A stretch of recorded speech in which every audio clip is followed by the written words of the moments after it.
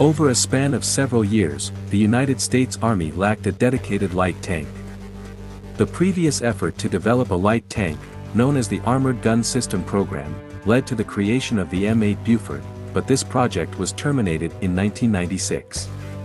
Consequently, the U.S. Airborne Forces faced a deficiency in firepower. There was a requirement for a light, agile, and swiftly deployable tank that could fulfill roles akin to those of a main battle tank in low-intensity conflicts. To address this gap, the U.S. Army attempted to bridge it by introducing the M1128 Fire Support Vehicle based on the Stryker Armored Personnel Carrier in 2007. This 8x8 wheeled vehicle was equipped with a 105mm turret. However, the M1128 Stryker mobile gun system soon exhibited various shortcomings, including its vulnerability due to light armor and susceptibility to mine explosions. Production of the M1128 was limited, and plans were made to replace it with a new light tank. In response, the U.S. Army initiated the Mobile Protected Firepower (MPF) program in order to procure a new light tank. Requests for proposals were issued in 2017, leading to 3 contenders: General Dynamics, BAE Systems, and a collaboration involving SAIC, ST Kinetics, and CMI Defense. General Dynamics proposed the Griffin II light tank, BAE Systems presented an enhanced version of the M8 Buford, and the collaborative team suggested a light tank variant based on the Hunter infantry fighting vehicle. The Hunter, equipped with a 105mm turret, was selected in 2018. BAE's proposal was disqualified in 2022, leaving General Dynamics Griffin II as the sole remaining option. In the same year, General Dynamics was awarded a $1.14 billion production contract to manufacture 96 light tanks for the U.S. Army under the designation M10 Booker. The initial delivery of tanks was projected by the end of 2023, with plans to equip the first unit with these tanks in 2025.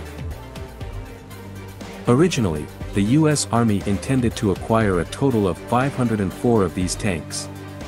Once in service, the new light tank is set to operate within infantry brigade combat teams, which prioritize rapid deployment and maneuverability for counterinsurgency operations. The tank's primary role is to provide direct fire support for infantry assaults, capable of engaging fortified positions, buildings, and field fortifications. It also serves to eliminate enemy machine gun positions and snipers. The Griffin II light tank, distinct from the earlier Griffin technology demonstrator, employs components derived from the British Ajax light tank. It features an M35 105mm low recoil gun, with compatibility for various types of ammunition. Equipped with advanced fire control systems, thermal imaging hardware, and a panoramic sight with a thermal imager, the tank offers a hunter-killer engagement capability. The tank commander can detect and identify threats at considerable distances. Additional armament includes a coaxial 7.62mm machine gun and a 12.7mm machine gun on the turret roof. The turret, constructed from aluminum alloy armor, resembles a scaled-down version of the Abrams main battle tank turret. It features composite spaced armor and add-on armor for enhanced protection. The tank's hull is based on the Ascot II infantry fighting vehicle, though with significant design modifications.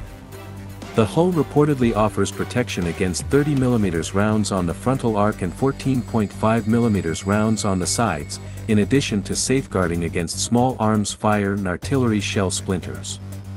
The tank is equipped with a Metrovib Pilar V acoustic gunshot detection system for crew warning, and it operates with a crew of 4, commander, gunner, loader, and driver. Propelled by an MTU MT881 diesel engine producing 1,100 horsepower, coupled with an Allison automatic gearbox, the tank boasts a hydropneumatic suspension. Remarkably, the new light tank is air transportable, with a C-17 military transport capable of carrying 2 of these tanks. Considering the $1.14 billion contract for 96 tanks, the unit cost of this light tank amounts to nearly $12 million. This figure likely encompasses training and servicing expenses.